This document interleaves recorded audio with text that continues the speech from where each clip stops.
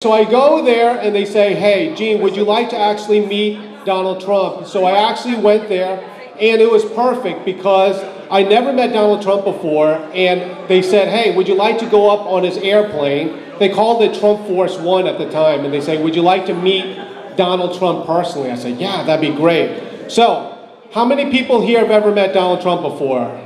Okay, I'm going to give you the tip, all right, the tip of what to do. You just have to act so normal like it's not a big deal. So I go on his airplane, and I meet Donald Trump. I said, hello, Mr. Trump. Meanwhile, I'm texting my wife going, oh my goodness, I'm on Donald Trump's airplane.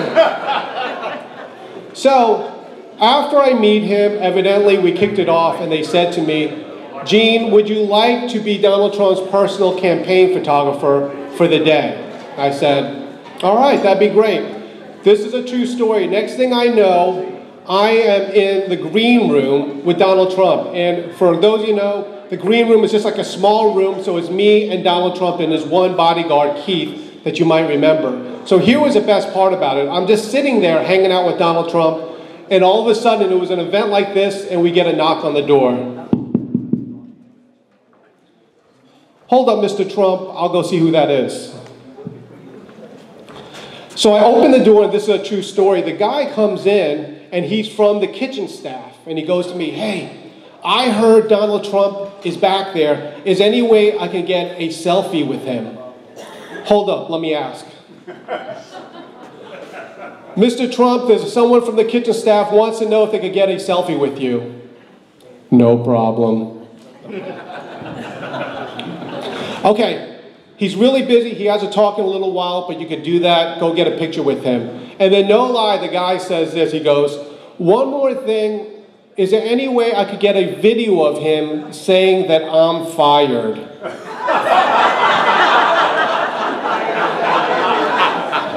Dude, this is my first day at work. If you want to do it, you go ask him, but I'm not going to ask him. So the guy actually, this is a true story, the guy actually did it. I couldn't believe it. He took out his cell phone, gets his picture with him, he goes, Donald, can I get a video of you saying that I'm fired? No problem. Okay, now, you're fired. The guy goes, no, you have to use my name. You have to use my name. Okay, I'll use your name. Okay, ready, 2, 3, now. Joseph, you're fired. And the guy goes, hold up, I was on photo and not video. So I'm sitting there, and it was the most amazing thing. The guy leaves, he gets his picture, and I am telling you, Donald Trump was so polite to this guy. So finally I go to him, I was like, Mr. Trump, I'm not going to even lie. I thought when I first met you, you would be the biggest jerk in the world. But this guy, he was from the kitchen staff, and you gave him all the time in the world. No problem, thanks. Now you're fired. So it ended up really well with him, and the first thing that everyone talked to me about Donald Trump is that he was a very racist man. And I'm telling you, after this event, it was great. He hired me out to do another event. So I do another event with him. I thought I impressed him, but there was a third event going there that he didn't hire me for. So this was about, I would say, about 4 hours away from where we were the next day. And this was the interesting thing about it. True story here when it comes to this. I wasn't invited to take pictures of him. This was about maybe 3 or 4 months before he officially became a nominee. So I said, hey, this place, it was in South Carolina, but it was about 4 hours, so it would be like from here to maybe Bentonville. And so I told my wife, I said, you know what, I really like working for this guy. So, I'd like to work with him again. So one morning, I knew he was going to be someplace about 4 hours away. I woke up early at 4 a.m., put on a jacket, and I was really embarrassed because my wife says, what are you doing? You're dressed up at 4 a.m. And I was too embarrassed to tell her that I was going to work for Donald Trump for free. So I just said, I'm cheating on you. So I wake up and I go down there and I end up working for Donald Trump. But here's a very interesting thing about it. One of my first jobs that I had was to take the VIP photos, and it was really interesting because there was another person there. His name is Pastor Mark Burns, and he was a black man. And so one of the first jobs I had is to go take pictures. And I go in there and they said, Mr. Trump would like pictures with Pastor Mark Burns and his family backstage. I said, no problem. So I go there. I walk into the room and I look around and I'm like, I am the only white person in this room. And then I realized I'm not even white. Pastor Mark Burns thought that Jackie Chan was taking their picture. So it ended up really good. I ended up being Donald Trump's personal campaign photographer for the whole time for 2 years. This was in 2015 and 16. And one of the things that I have to say that really made me love him was I had a chance to do the VIP photos. And the VIP photos were really neat. And basically it's a room probably about the size of this section here.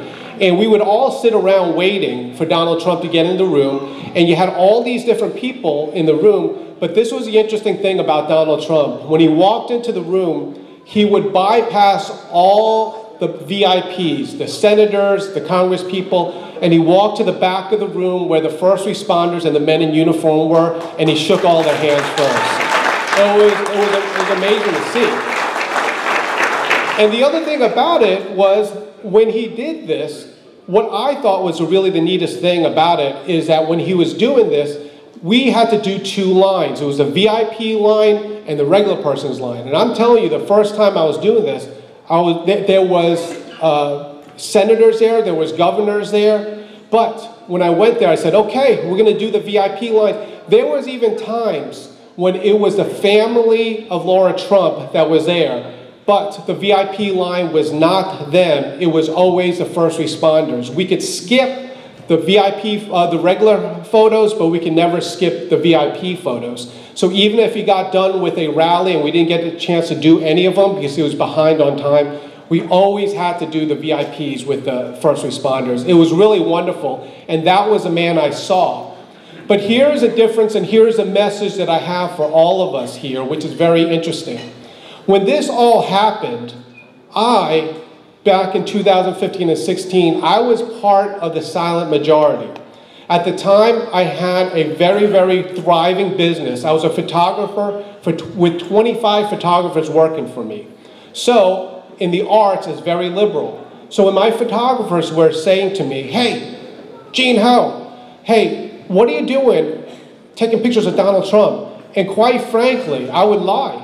Because I was like, hey, listen, it's all cool. We're doing a job. I'm just doing a job just like we have a wedding. We take pictures. And I was silent about it.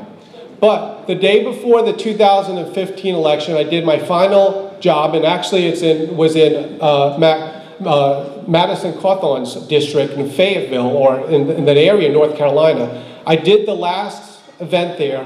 Went back home because it was my family's, how can I say this?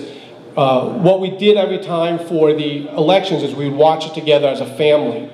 And so that night, and you can double check it, it's all there, I changed my Facebook profile from private to public, and I endorsed Donald Trump. And of course, you remember, that was a wonderful morning. Remember when he won the next morning? Wasn't that great? Yeah. But this is what I didn't expect to happen with me at this time. I don't know if anyone has ever been audited by the IRS. When I started with Donald Trump, I got audited the first time. When Donald Trump won, I got audited the second time. And it was so amazing because even my CPA was saying, no, this has to be a mistake. They don't audit you one right after another. They usually wait a few years. But the second time I got audited, I am telling you, my life got thrown into a tailspin. First of all, because I came out publicly that I was supporting Donald Trump, a lot of my photographers quit on me, all right? So my photographers quit on me because they were saying that I was not for them or whatever. The other thing is, people started boycotting me. And you might say, how could a person that's a wedding photographer be boycotted. I thought I was on top of the world, but they would go to the different places where people get married and ask them for the preferred vendors list. And when your name shows up, they say, oh, sorry, we were going to book your location, but if you support this man that supports a racist, we can't deal with you. And so I started losing a lot of money, and then plus I had the IRS audit. So here's the thing that what happened with me with that. I am telling you, when I was 30 years old, I was so successful as a photographer that not only did I have a couple of homes, I had my own stretch black limousine with my own driver. I used to make a lot of money because I had 25 photographers doing weddings every weekend. That all went away. And then I had the IRS audit, had that. So here's the thing, I'm gonna just say it like this. There is no problem with being poor. The problem is being rich and then poor. So I started losing a lot of money, and it was a very difficult time in my life. And I'll never forget it because there was one time after, this IRS audit went on for about 9 months. And I'll never forget it because on the last time they had not only the IRS agent, but the field agent, like basically the whole person in charge of the area. So it was that field agent in charge of the whole area, my CPA, and myself for a meeting. And I'm telling you, I pulled up a 4th chair and I said, Jesus Christ, please sit in that chair and watch what they're doing to me. And I'm telling you, Jesus saves, faith grows in darkness. And I'm telling you, that is what happened to me. And by the way, 2 years ago, I got baptized in the name of the Father, the Son, and the Holy Spirit.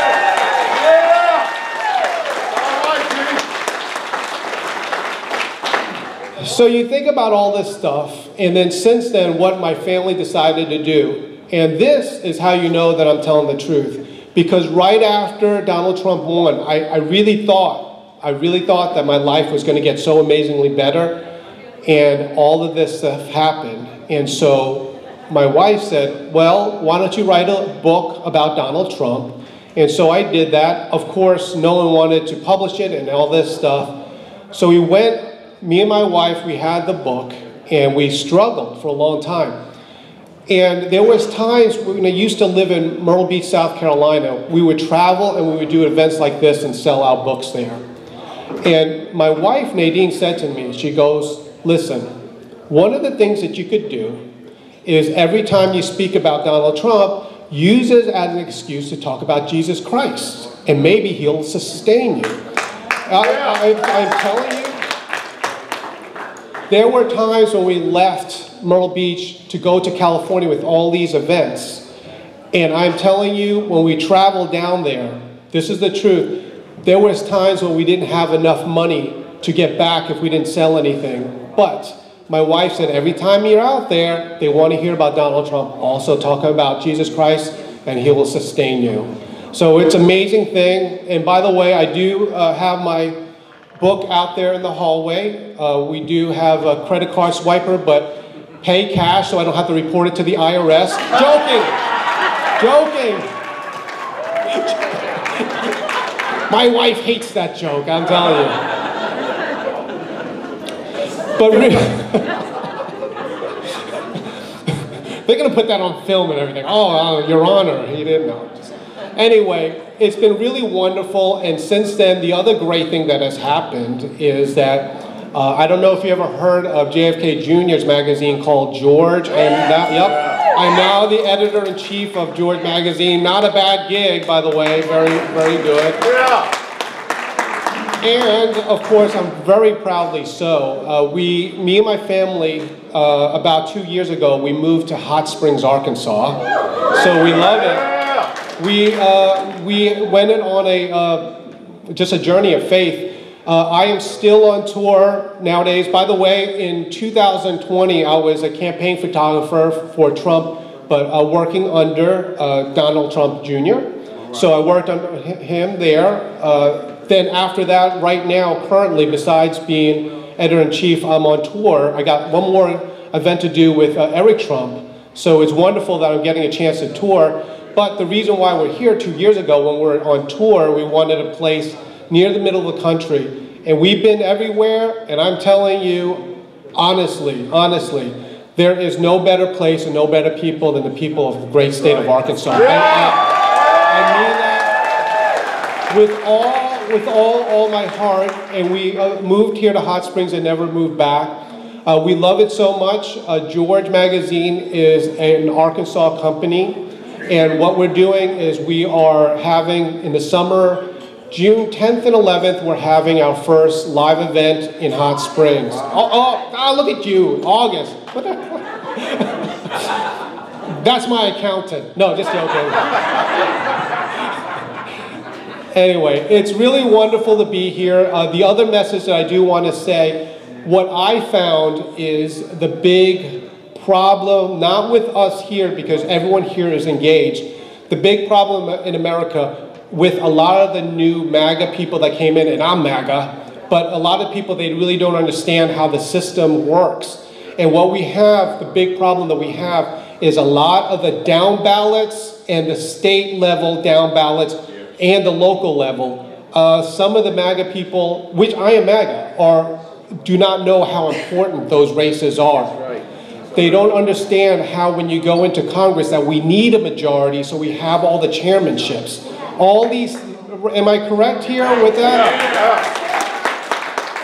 This is so important. It's almost like an education because I get it. I really do get it because a lot of us here love Trump, but you guys are the ones that actually know how this thing works and how the system works here. And that is what we have to teach a lot of people because in this mode that nothing matters except for Trump becomes president. But we're going to be in trouble if they win back the House.